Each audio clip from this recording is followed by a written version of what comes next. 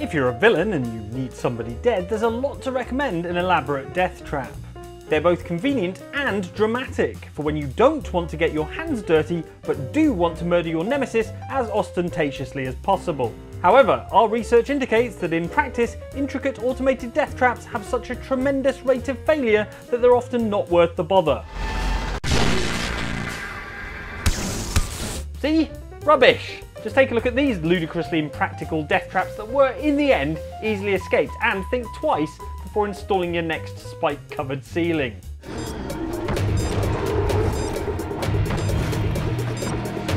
People's responses to the zombie apocalypse tend to fall into two categories. There are those who focus on helping humanity scratch out a new existence and rebuild society in a hostile environment, and then there are those who use all that free time to construct an elaborate death maze. You're in our game now, the game of life and death. Rules are simple, you win or you die. No prizes for guessing what this guy chose. Bozak from Dying Light DLC The Bozak Horde has renovated the huge Haran Stadium to turn it into a vast zombie-filled obstacle course. What's more, to ensure your compliance, he's outfitted you with this year's hottest piece of anklewear. Hot insofar as, yes, it is a bomb that will explode if you tamper with it. Don't touch it. The bomb on your ankle will rip it to shreds. Bozak's nefarious plan involves you completing 20 increasingly deadly challenges that will test your combat and free-running skills to their very limit. You'll have to kill dangerous virals, disarm bombs, and, cruelest of all, do fiddly first-person platforming. Bozak, you monster! Evil Mastermind Bozak is clearly confident he's thought of everything, given that he's constantly chiming in via tannoys throughout the maze and taunting you, like this, after you complete the second of his challenges. You didn't think I was over, did you? We're just getting started. I mean, not to get meta, Bozak, but it'd be a pretty short DLC if it was over. There is, however, one thing that Bozak failed to account for. A slim glimmer of hope for his victims. A single weakness in his otherwise watertight plan. You just turning around right at the start and leaving via this exit. Yeah, come on, Bozak, this is Death Maze 101. Have you never seen a Saw movie? So glad you finally decided to show up. If you want to meet your comrade, walk through those doors. The tricky part of being a professional vampire hunter is differentiating between myth and reality when it comes to destroying vampires. You don't want to find out the hard way that crosses have no power to harm your targets. That's embarrassing.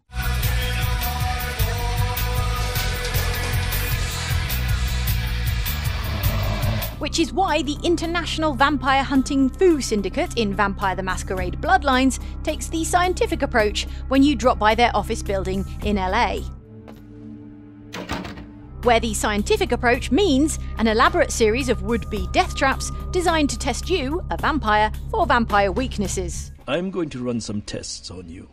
I'm interested in how you work, but only because it's my task to find the most efficient way to kill your kind. Some of these supposed vampire death traps are straight-up failures, like the chamber filled with UV light. Test chamber has been filled with ultraviolet light, releasing moderate UV radiation. Does that burn at all? No, but congratulations, you've invented the tanning bed. Or there's the bit where you're tested with a cross by the Foo Syndicate technician who drew the short straw that day. Oh my god! See? Embarrassing. Other elements of this death trap experiment are more potentially deadly if only they hadn't been so poorly engineered, like the slow-moving laser array that you can easily dodge, or the spinning blades that you can easily shoot because they let you bring a gun in. Or the Tesla coils that you can also easily shoot because, again, they let you bring a gun in. In fact, just about the only element of this vampire obstacle course that was designed properly are the vampire-proof walls. The walls are reinforced concrete, several feet thick. There is no other exit, believe me. It is my design. Great work, my friend. If only you hadn't installed this explosive flamethrower next to the viewing window in your precious concrete walls.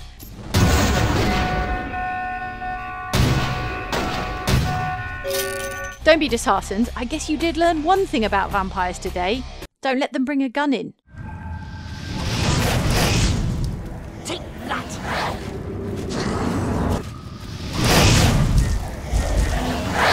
Let's be honest, the world of the Elder Scrolls IV Oblivion is absolutely riddled with traps. You can barely make it 3 paces into a dungeon without having to dodge some spiky ball or other. Somewhere in Cyrodiil, there's a home security business making an absolute killing. Several killings, in fact. You'll have to negotiate plenty of these dungeons if you want to become a fully fledged member of the Mages Guild though, the most notable example being in the quest where you're sent to find a missing member of the guild by Archmage Hannibal Traven, a man who is sadly suffering a terrible curse that makes his face resemble a lightly shriveled potato. Greetings. It is high time that we met face to face, don't you think? Ah, no, wait, I remember. That's just how everyone looked in Oblivion. Traven wants you to head to some ancient ruins to find an informant called Mucianus Elias, but a group of battle mages have also been dispatched and they think Elias is a traitor. Your job is to get to him before he's intercepted by this crack squad of hardened battle mages, a class described as being a deadly combination of scholar and soldier. Only when you get there, there's only one battle mage left, Fithraga, whose voice actor delivers his lines like he's been given 30 seconds in which to earn that Oscar nomination. Fithraga, battle mage, sent by the council to find this traitor. Which is hardly surprising because 30 seconds later, this happens. Follow me.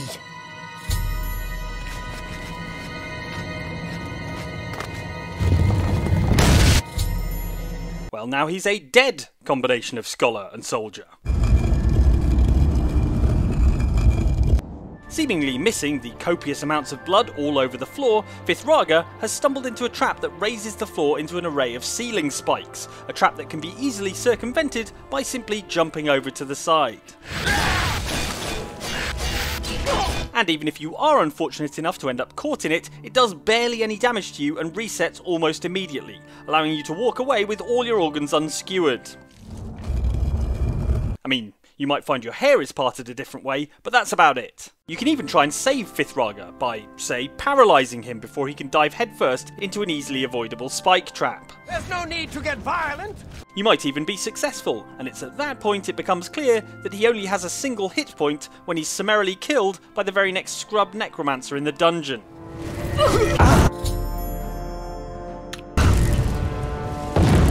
You know, I don't think I want to be a battle mage anymore. These guys suck.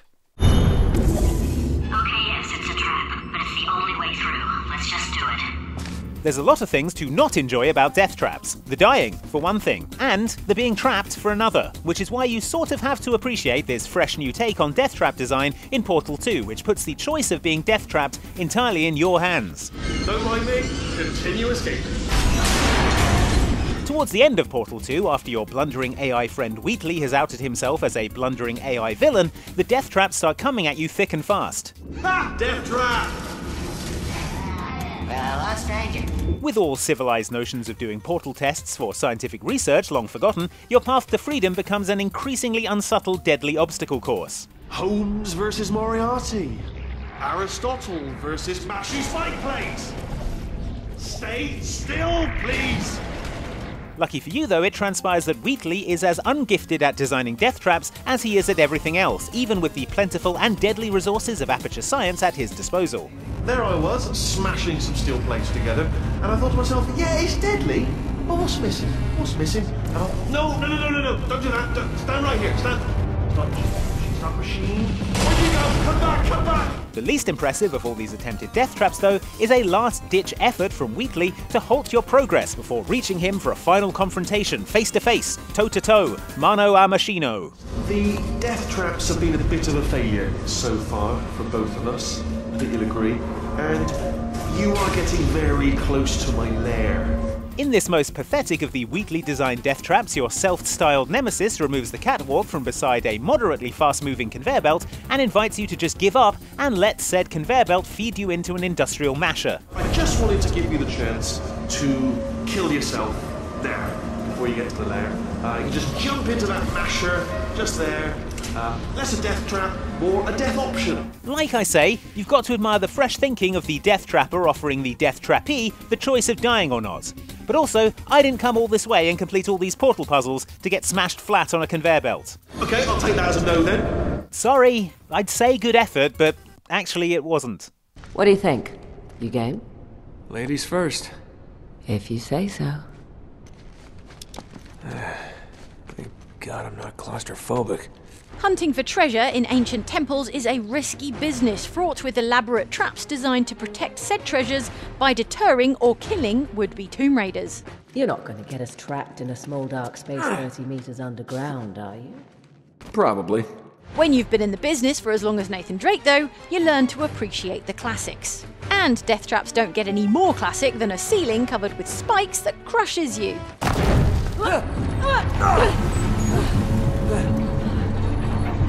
Oh, you have got to be kidding. Come on, could be worse, right? I put it to you that actually the spikes are a case of redundant over-engineering, because a flat ceiling will crush you as dead as a spiky one, but who am I to tell ancient death trap designers how to do their job? Anyway, these old-timey trap makers must have known a thing or two about mechanical engineering, because this particular trap has a clever system of giant gears to slowly lower the ceiling onto its victims. What these ancient engineers could not have foreseen was Nathan Drake dropping into their death trap with a gun, with which he can easily shoot the teeth off of their giant stone gears, which are as brittle as they are fully exposed. Haha, we did it. Let's get the hell out of here. Guns 1, ancient trap technology 0.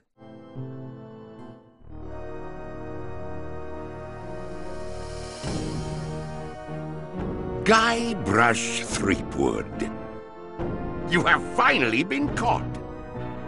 I have searched every island, sailed every sea, and now you are mine. Usually when a baddie constructs a ridiculously complicated method for killing the hero of the game, it's a prideful, hubristic act, designed as much to showcase their own evil brilliance as it is a means to actually murder anyone.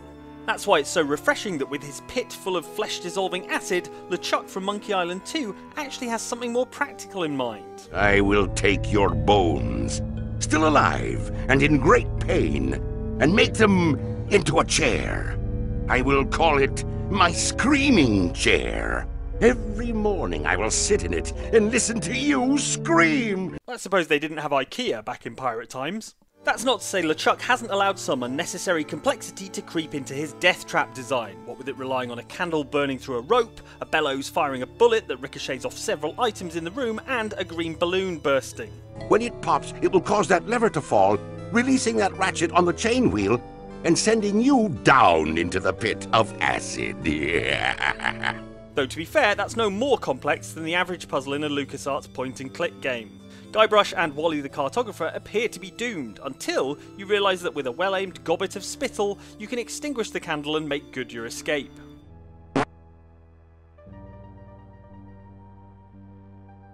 Arr! What be going on in here? Largo, relight the candle. Guybrush has escaped. How exactly you get out of the shackles, in the dark, without accidentally falling in the acid is unclear. Details. Minor details. When you emerge, you find yourself in a scenario that's arguably even more deadly, as you light a match in a room full of TNT and cause an explosion so enormous it blasts you all the way into the next part of the game.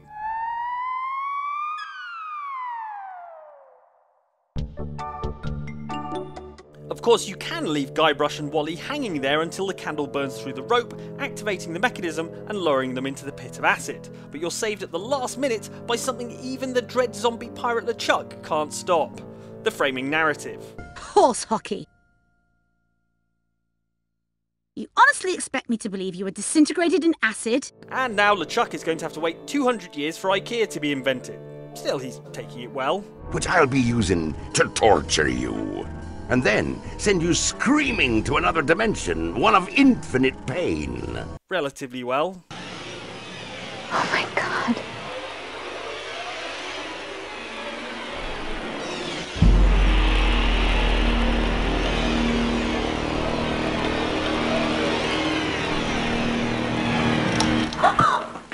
You like my work? In the 1995 horror point-and-click game Phantasmagoria, you play as Adrienne Delaney, a novelist and nightmare haver. Adrienne is married to Don here, who has equally nice hair. You don't ever have to be afraid of anything. I'll always be here to protect you. By the end of the game though, Don is possessed by and dressed as a dead guy named Carno, who back when he was alive practiced both dark magic and escapology because some people don't know how to pick a lane. A woman's body is a wonderful thing, but the head is useless. Soon, Adrienne's possessed escapologist spouse straps her into one of Carno's most famous escapology tricks, which is a big chair with an axe that comes down and chops you in the head. The trouble with using an escapology trick as a death trap is that escapology tricks are by design escapable, especially when you leave your wife's hand free to show you a souvenir snowman that reminds you of all the good times you had before this little bump in the road. Remember when you gave that to me? Please don't do this to us. That distraction is the opening Adrienne needs to pull the big lever that drops the axe.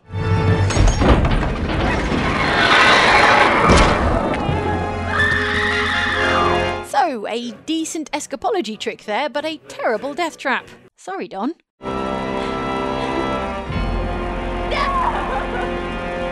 Thank you so much for watching this video. Please do like the video if you enjoyed it. It really helps us out. And you can subscribe and hit the little bell notification icon if you'd like to be notified every time we make a video. Now, what you should do right now is head to one of these two videos up here, one from us and one from our sister channel Outside Extra, or we'll have to activate the elaborate death trap we have prepared for you that definitely isn't easily escapable. Damn it.